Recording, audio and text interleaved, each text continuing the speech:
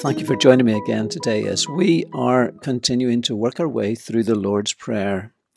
And maybe it'll take a few days longer than I originally thought, but don't worry about that. We'll keep going. And we're not going to worry about going too fast. We're slowing it down so that we can all benefit from this. We began thinking about our Father who art in heaven. Now I'm going to skip the who art in heaven and go on to the next line of this prayer. Our Father who art in heaven, hallowed be your name. Your name. Now, hallowed be your name. May your name be holy. May your name be honored. How important is a name? How important is your name? Maybe it doesn't really seem like much until something goes wrong with it. For example, if people were to attach your name to some bit of gossip or some lie, did you hear that X did Y? You couldn't trust X. That X is always thinking of themselves. Or you couldn't get to know a better person than Y. If they say it, they'll do it. Now you see the different ways in which your name can be attached to different statements. And you and I, when that happens, we will react and we will respond, won't we? So you think, my name? They've really embarrassed me, my name. Or they've humiliated me, or they've dishonored me, or they've disrespected me, or whatever it may be. But once a name is attached to a behavior or attached to some sort of storyline, it becomes very different, doesn't it?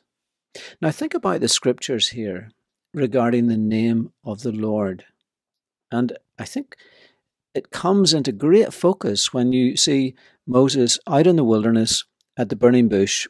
And there he is, the bush that burns is not consumed. It draws his attention.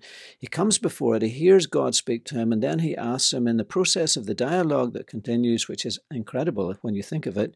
God speaks with a man, and then Moses says to him, and who shall I say? What name am I going to give to the people? And that's when we hear this name, Yahweh, the Lord, Jehovah. I am who I am. I will be who I will be, his eternity. And it's something amazing. So that today you may know that Jewish people would not use the name.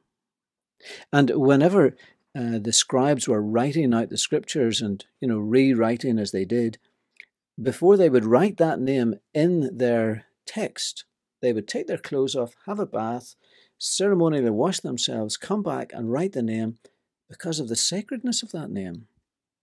Well, we know how people treat the name of God today. We hear his name used in all sorts of ways as a kind of a slang, a swear word and everything. And that's a grievous thing if you're a Christian to hear that.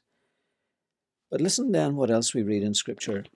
Deuteronomy 28:58 says, you shall not take the name of the Lord in vain. That's Exodus in the commandments. Deuteronomy 28 says, fear this glorious and awesome name. Proverbs 18 says, verse 10, the name of the Lord is a strong tower.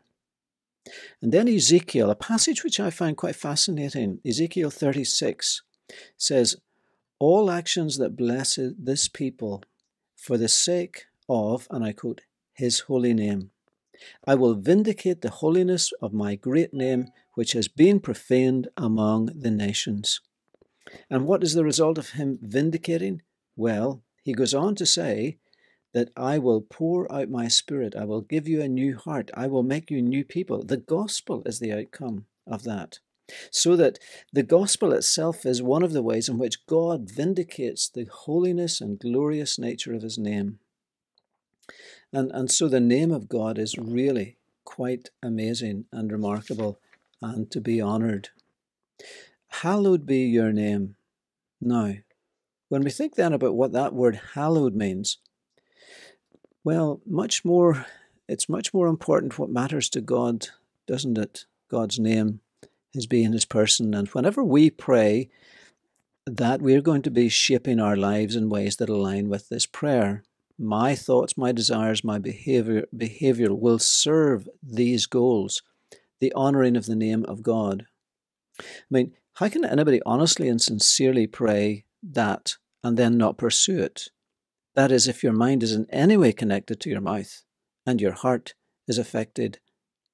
How could I ever pray for something that dishonored God? I mean, that is a crucial thing. So each time I begin by thinking about my, up to the moment, relationship with God. Dear Father, our Father, I'm beginning to think about my relationship because that's a relational term. And then I go on into thinking about what really matters to the Lord, not my needs at all. Then what I'm thinking is my prayer will begin to refocus my relationship with the Lord and keep it fresh. Prayer will detach me from my wants and my needs, which seems strange, since so much of the prayer we hear is about our needs and our wants. And then prayer should keep our interest in God's honour as a regular evaluation. How is it growing in my heart? Am I really honouring the Lord in my life every day? Am I honouring His name? Is my behaviour honouring to the Lord? Am I engaged in anything that the Lord would not put His name alongside? For example, is my attitude to other people, my speech about them, my use of what He's given me in view of things like Proverbs 3, where we're told there to honour the Lord with your wealth? We honour His name so that whenever people see our behaviour, they say, well, that person really honours the one whom they serve. They're really making the name of the one they serve thought well of. That's a good way of thinking about this.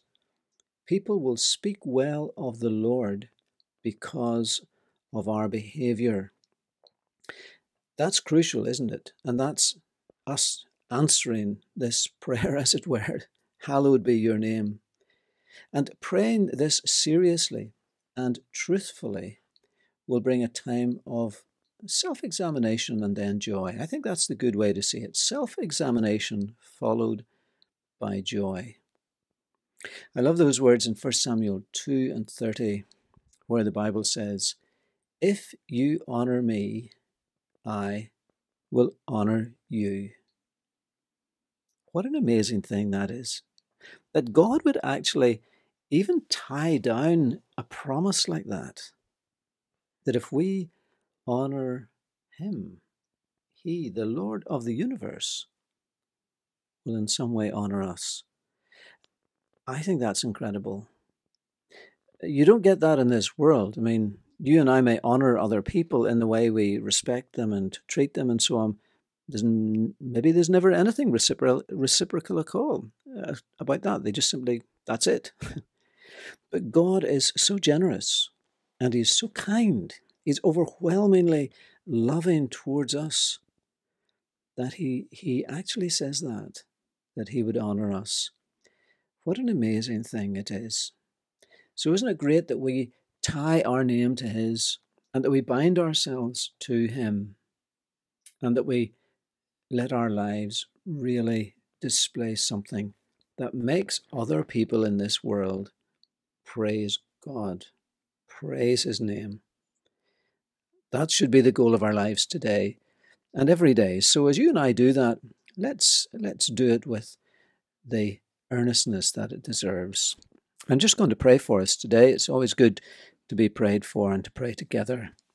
Dear Heavenly Father, we're so conscious that we are aware of how easy it is that we can dishonour your name by anything we do or say or our behaviour towards others or just different ways we know ourselves.